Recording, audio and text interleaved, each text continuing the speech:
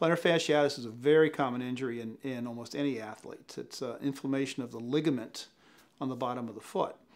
You have to think of the arch in the foot as a series of joints, and all series of joints are stabilized by a ligament complex and a muscle complex. So think of the plantar fascia as the ligament complex.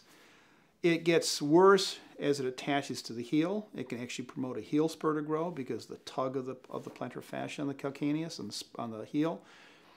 It's not the spur that counts. It's the inflammation where that plantar fascia is. And what happens with the foot is every time you put your foot down, it goes like this. And when you let your foot off, it gets shorter. So it's this motion of the foot that keeps this thing getting stretched and getting shortened. And every time you take your foot off the ground, sleeping at night, sitting in a meeting for 2 hours, that plantar fasciitis starts to heal.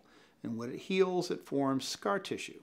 So the next time you put your foot down either in the morning or 2 hours after the meeting, you're actually tearing this little scar tissue. That cycle has to be broken.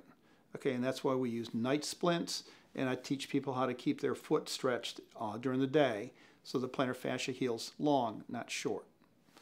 That's a very important thing. That's a very important concept. And the other thing is, just like I said, the plantar fascia is the ligament. You have muscles in the foot, which actually can help support the plantar fascia. So the other part of the rehab for plantar fasciitis is work those muscles, work those toe muscles. And you can actually help in the rehab of that very quickly.